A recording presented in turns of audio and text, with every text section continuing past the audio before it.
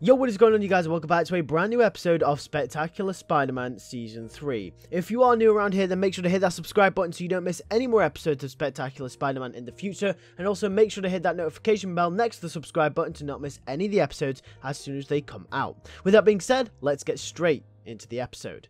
Episode 5, Band Practice. We start our episode in Oscorp Tower. Donald Mencken stares out of the window on a stormy night. Lightning strikes in front of him and we flash back to a memory of Mencken's. We see his family, we see his wife and his child. He seems happy and everything seems normal. After this flashback, we flash back forward to present day with another flash of lightning. Donald holds his head up, but he can't muster a smile. He then walks down to the ground floor and says goodbye to the receptionist. He walks out of the front door and gets in his limo.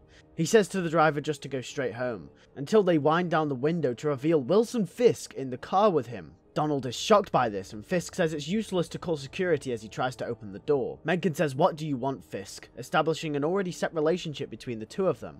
They look at each other for a second before Donald speaks. He says he'll never forgive Fisk for what he did to him. We can see that Mencken is genuinely upset and angry at Fisk, as if he's had a never-ending grudge for the man. Fisk says that he was the one that stabbed him in the back, and now he's finally going to get revenge. Donald says that it was you who destroyed the Osmarts, and Fisk smiles and says Oscorp will be mine slowly and surely, and Mencken will be thrown out. Fisk says this is a warning and to be ready for what's coming. He doesn't want to fight unannounced. This scene will showcase Kingpin's confidence, but ultimately his honor as well. He will take what he wants, but he'll do it by showing who the bigger man is. Fisk unlocks the car and lets Donald out. He drives off, and Mencken is stood outside in the rain with a face of anger as he looks into the direction as the car pulls away. We cut to Spider-Man on top of a building looking out into the city.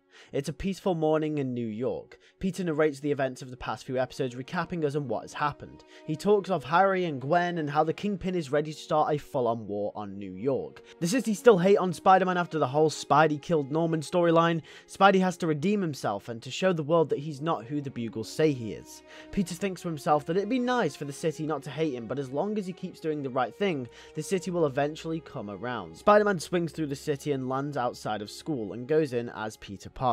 Peter walks through the hall and there are flyers going around for auditions to join the school band. As he walks through the crowd of people, we get a shot of Liz Allen picking one of them up and reading about it. We can see that she has really distanced herself from her old group of friends. She's evolving as a character and wanting to try new things. Gwen then bumps into Peter in the hallway and everything seems normal. Peter says that he's sorry for ditching and Gwen says it's fine. She understands he has a job to do. She tells Peter that Harry has officially been made a missing persons case since he hasn't been in school and everyone that they've asked hasn't seen him as well. And since the green was found in his locker, the police are getting involved now anyway. Gwen says that the professionals are handling it now and that's probably for the best. Peter thinks to himself in his head that that's not true all the time as we get a shot where the mask fades over the other side of his face. Gwen also says that they need to get their minds off everything that has happened and act like normal teens again. So asks Peter if he wants to go and do band practice with her and Peter is surprised, stating that he's never played an instrument before in his entire life. And Gwen says that she knows but she signed him up anyway. Peter cringes for a second but Gwen says that it'll be fun. Peter says that she never played an instrument either, and Gwen says that she played the flute when she was a kid for a couple of years, but she'd probably be really rough now. Peter says fine then, and they both head off into class. We cut to a scene with Kingpin. Kingpin says that he has developed a new plan to take Oscorp under his control, and an unexpected force has arrived into his fingertips. The Prowler asks Kingpin how can he be of use to his new plan, and the Kingpin just simply tells him, keep the webhead busy. We get a sinister smile from the Kingpin as we cut back to the school and after class. Peter is walking down the hallway and he's on the phone to Aunt May. He tells her that he's going to band practice and Gwen signed him up. May's surprised and says that you don't even play an instrument and never have. And Peter says that he knows and that's what he told Gwen. Peter then puts down the phone and goes into the auditions with Gwen. We get a montage of them two having fun trying to figure out the different instruments. Peter is good at nothing while Gwen seems to be good at everything.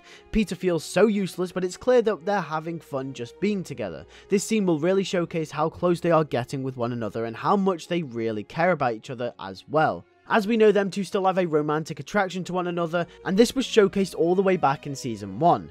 Gwen really likes Peter and Peter really likes Gwen, but due to other circumstances they have never been able to get together.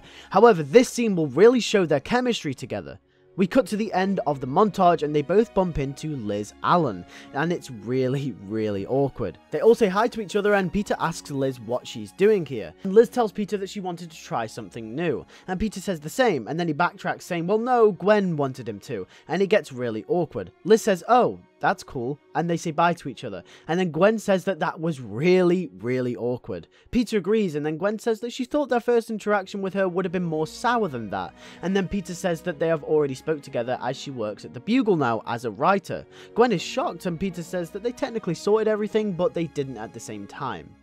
We cut to them walking home. We get a scene where Gwen and Peter go to the bus stop, and Gwen gets on a bus to go home. Gwen says that she had fun, and Peter says that he did as well. They share a moment together where they just look at each other before the bus doors close, and the bus leaves. He waits for the bus to turn the corner and out of sight.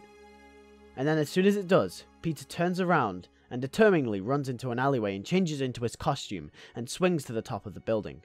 Peter says to himself that now he has to get started on trying to track down Fisk. But how? Where is he? How can he stop such power as the Kingpin? Tombstone was enough, but this is on another level. Spider-Man swings around the city for a bit, thinking to himself about what to do. We then cut to a thermal camera from above, and then it's revealed that it's the Prowler stalking Spider-Man, following him. Spidey lands on the side of a building, thinking to himself, when he's wrapped up in a rope and pulled to the top of the building. Confused and wondering what is going on, Spidey tries to break out of the rope, but can't. He stands up to his feet to see the Prowler stood in front of him. Spidey says, "You back from round 2, are we?" The Prowler doesn't say anything and starts to approach Spider-Man. With a lot of force, Peter breaks free of the rope and flips over the charging Prowler. However, the Prowler grabs Peter by the foot and swings him around and throws him off the building. Peter webs to the side of the building and swings back up, kicking Prowler in the stomach, sending him flying over the building, falling to the other side. Prowler attaches his claws to the side of the building as he slows himself down. He activates a button on the side of his arm and starts to stick to the wall. Peter flips over the building and lands. They face each other on the building. Peter says, "Hey, walking on walls is his thing." Prowler throws a smoke bomb at Spider-Man. Peter starts coughing and then gets rugby tackled up against the building, breaking through the glass and into an office. Everyone inside the building gasps and starts to run as they fight each other in the office. Spider-Man uses desks and chairs to defend himself while the Prowler attacks Spider-Man relentlessly. They come to a standstill, and both suits are damaged. The Prowler's energy pack on his back starts sparking. He notices this and then runs away.